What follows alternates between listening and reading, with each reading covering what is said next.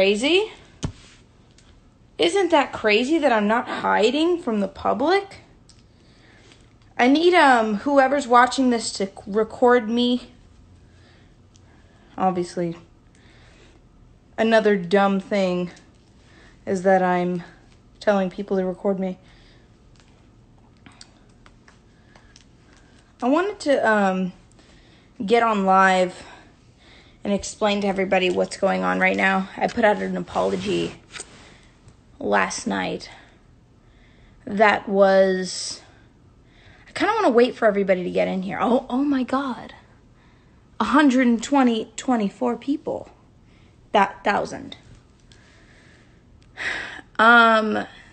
So I wanted to get on here and tell you guys what's going on.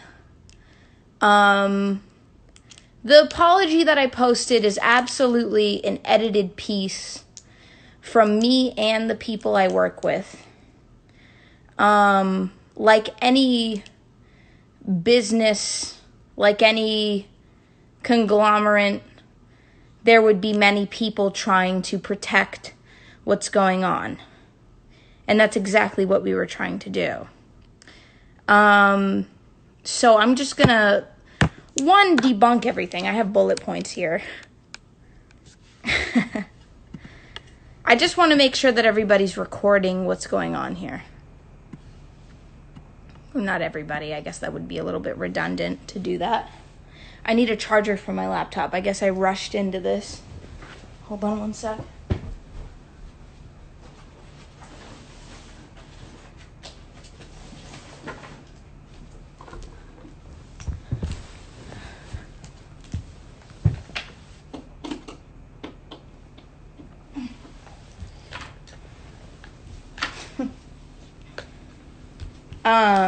Okay.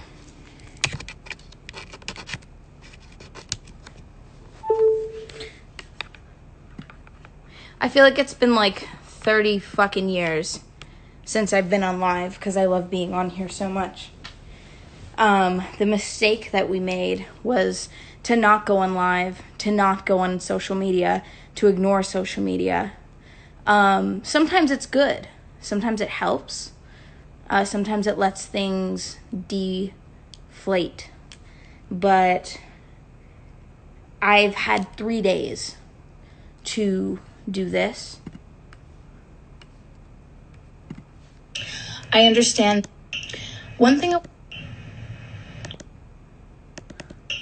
when I get home, hi guys, what's up guys? To be more detailed about what's going on, these are all apologies that I've compiled. Hi. Boo-hoo, woe is me. But this is what's been going on for the last 3 days. Hi guys. Hey guys. Hey guys. It's because I have movies. Hey guys. I want to end this video. I want to end this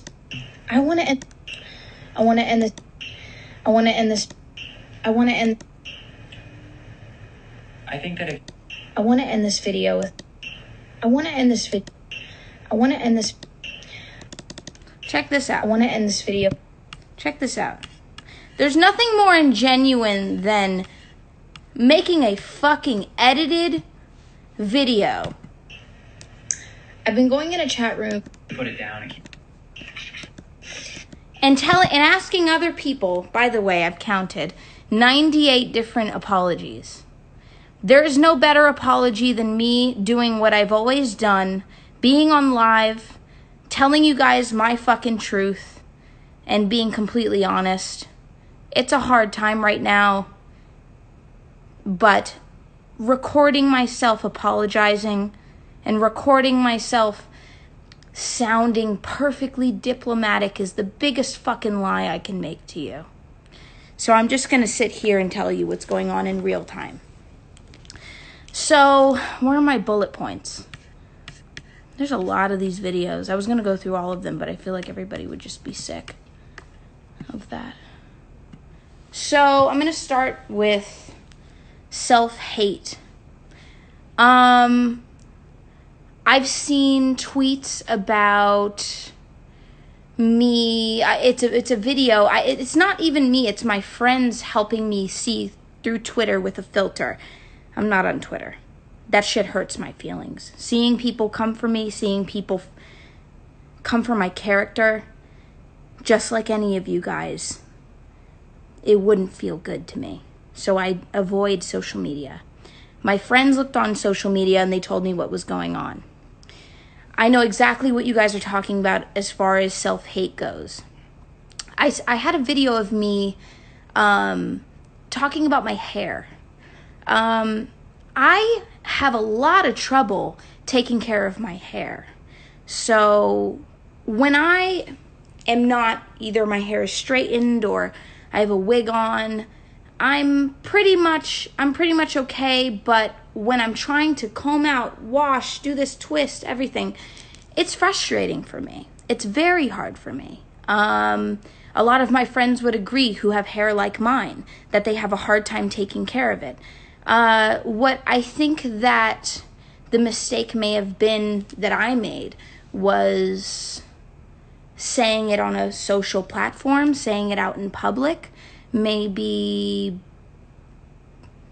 being honest about how I feel about taking care of my hair was a bad idea. To me, absolutely not. If I think that it's difficult, if I feel that it's difficult to take care of my hair, I'm going to state it. If I don't know what it's like to, I'm sure I'm right now, my hairline is fine. I think I look great. I don't look like the most beautiful person on the planet, because that's just fact, but I'm fine with my hairline now. But wearing wigs, seeing how my hairline flattened and the tan that you get when you wear it, that shit threw me off. So I'm saying that, I didn't understand the pain that it was to have a wig on all the time and taking it off and seeing the tan line and seeing all that. That bothered me. That pissed me off. I didn't like that. It doesn't, in no fucking way does it mean that I hate my hair. My hair is amazing. I have beautiful hair. I get lots of compliments on it. It's an outer thing and it's an inner thing. I know that I'm beautiful. I love myself. That's why I parade myself on fucking social media constantly. Why do you think I'm on here all the time? All right. Maybe that didn't sum it up for you. I love my skin color. I think I'm beautiful. The times that maybe there was a photo that was lightened to a certain point, that shit just happens. I'm not behind editing my photos. This is a whole team of people who are behind editing. You can speak to them, not me. Now, it says on my bullet points, didn't do nothing.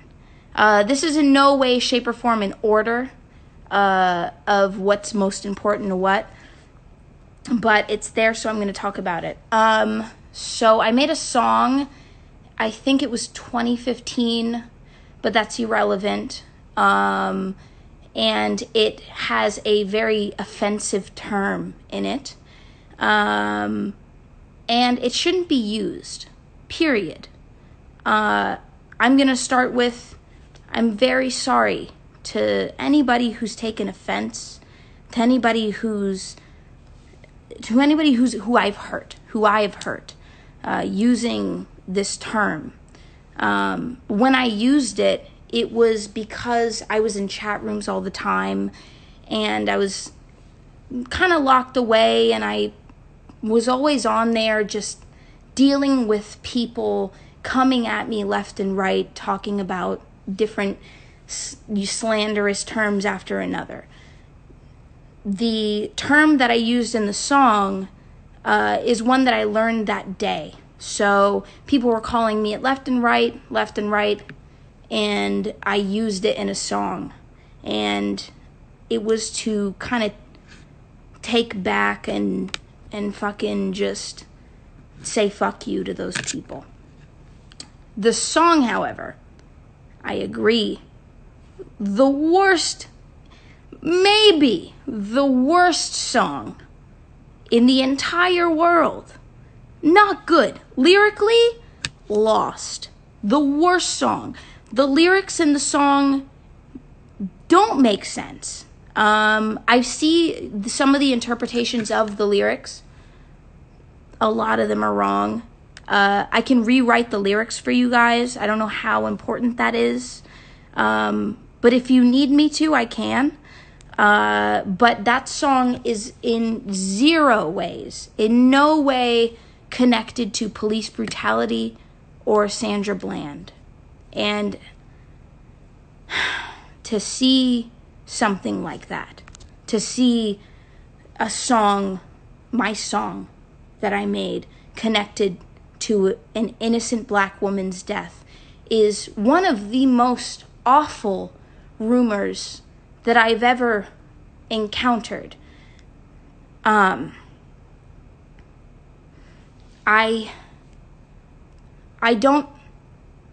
don't see in any way how that's okay to push and create a story like that around the song that I've made. Next bullet is stripping for white supremacists. I am going to start with the chat room that I go to is a public chat room. It's me, my friends. You go in there. Now you have to pay $30 to get into the chat room, which is a new thing. But I used to go in there for free.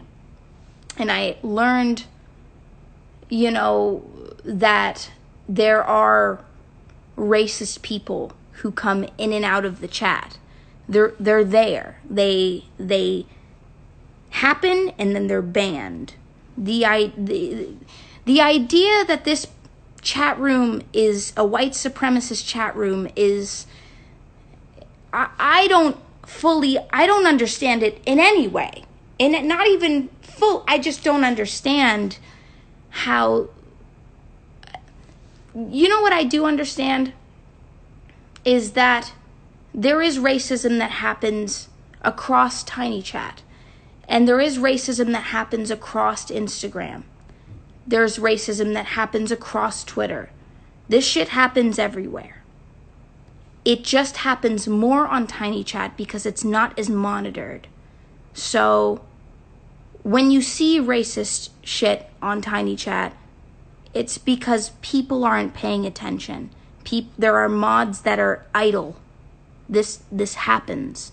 And there was a time where I was a mod and I was able to ban people for actions like that or being harassing women.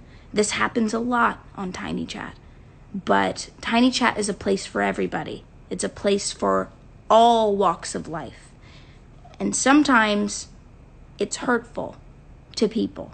It's hurtful to my fans because of me. Because I spent time maybe not banning at the right... I've seen it, and I know that I've been targeted by it, and I know that it's controllable. But the narrative that it's a white supremacist chat is completely incorrect.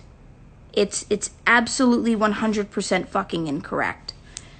The next thing is race play. So I watched a YouTube video by Abba and Preach. Very interesting people. They can be very smart in a lot of subjects, and I enjoyed a few videos by them. But there was a video about me that came out a few hours ago. I don't think it's been a day. But the video that came out was about me, and they misinterpreted what I said in a clip on Tiny Chat. So the clip that you see me where I was And yes, this is me 100% fucking excusing my dumbass behavior. I'm dumb, but I'm also drunk.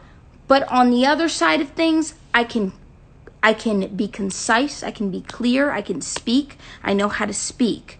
I am smart, but I'm also kind of a dumbass.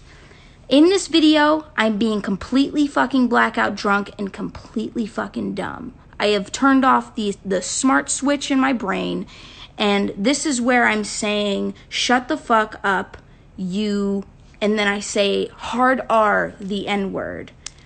Now, they thought that I was saying, and maybe some of you thought that I was saying, call me the hard R N-word. I'm in no way into race play. It's not something that, I don't know anybody who does it. These people who made this video about me, Abbott and Preach, who made this video, I think it was Preach that knows people who are into race play. I am in no way, I am completely not into it. I'm kinky as fuck, very kinky.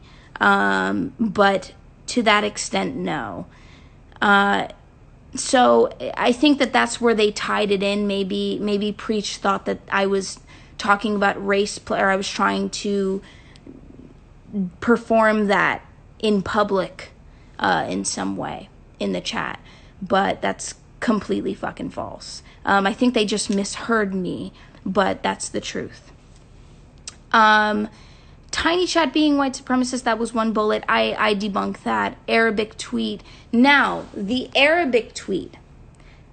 A lot of my fans went and pretty much slammed that. I haven't addressed it, but I feel like this is the perfect time to. I have never made a tweet about Arabic people, Arabic culture. I don't even see why someone would do. It's a shitty rumor. It's an awful, horrible rumor. So there's nothing much else to say about that other than that's bullshit. Sandra Bland, I clocked that. Not showing my boobs. We're getting down to the unimportant bullshit now. So I have 3 more left. Maybe one of them is kind of important. Maybe 2. 2 out of 3, I guess. Not showing my boobs. I should have left that for the last. Let's move on to the next one. Dating white men. It's so interesting to me how me dating white men is in any way, I've seen comments about it, and it has, I'm completely empty in thought as far as this goes.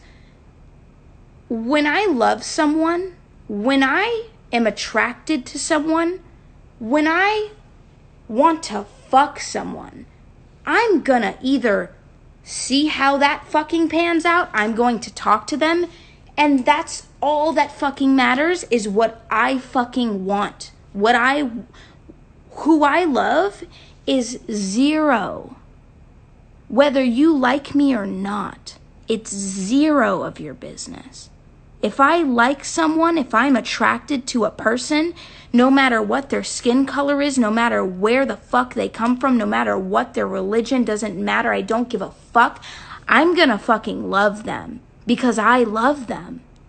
This isn't about fucking, I don't date people based on, I don't even know how to articulate that concept because it's so out of my world. If I love someone, I'm not looking at their fucking skin color. I find people attractive just because I find them fucking attractive. If I find a black man attractive, it's because he's fucking attractive. If I find an Asian man attractive, it's because he's fucking attractive. If I find a white man attractive, it's because he's fucking attractive. And that's it. But you can create it, you can spin it, and you can do whatever you want. We have a lot of time. We're on quarantine. We have so much time to sit in bed.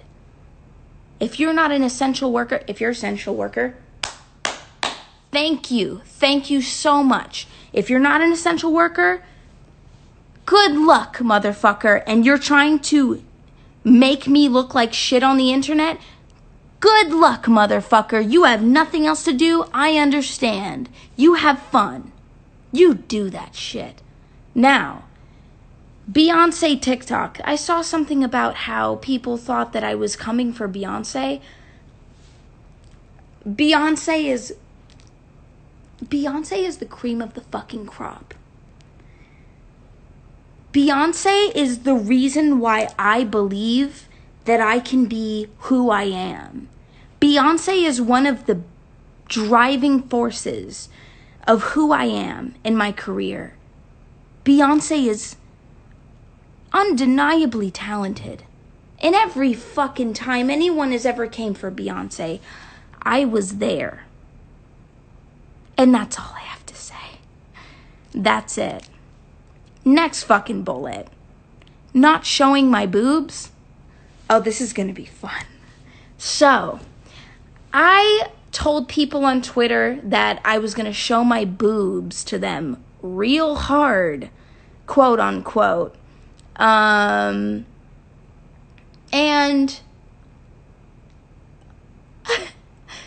some people think that I was serious. They realized that I wasn't serious very recently. That's my sense of humor.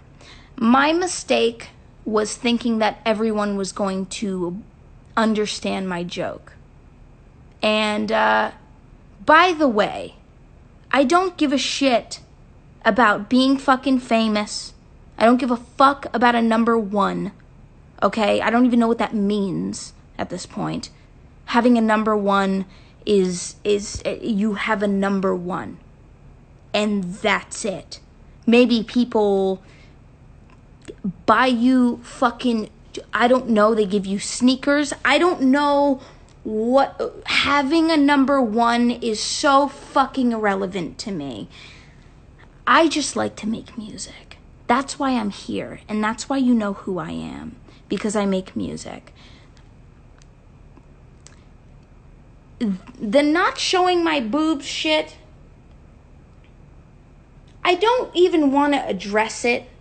It's a lot of Fortnite kids and gamer kids who just wish they could have seen my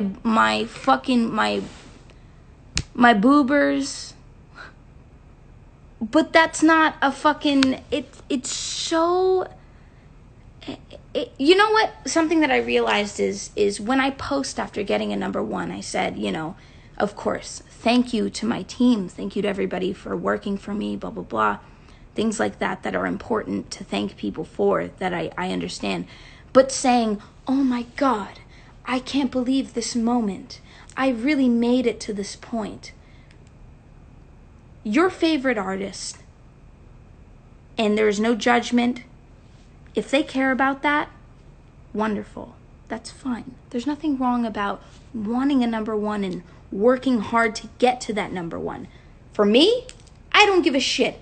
I just want to fucking make music. I don't care about a fucking I still don't get it. I don't understand fully what a number one means. It means you made it number one for a week.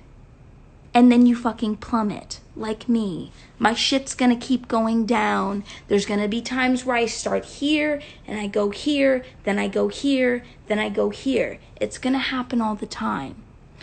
So, you know, me trying to sell my titties for a number one, that was just even more the point that I'm doing it because I love the people around me. If I want a number one, I'm doing it because I fucking want my fans to be proud of me. I want my team to be proud of me.